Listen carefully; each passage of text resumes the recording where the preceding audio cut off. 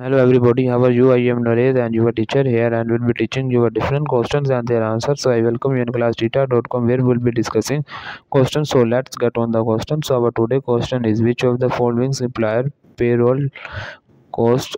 Options A, employer portions of Medicare tax. Options B, federal and state unemployment taxes. Option C, employer contribution to retirement savings. Option D, federal income tax withholding. The correct answer of the question is option A, employer portions of Medicare tax. Option B, federal and state unemployment taxes. So that the answer of the question. If you are searching any other questions, please visit www.classdata.com and find on the search sections. If you have any question to ask, there are now sessions on the right side of the website. Fill the form and will be answering you as soon as I can. Thank you for watching this video. Please do not forget to like, share, subscribe our channel. Until next question, bye bye.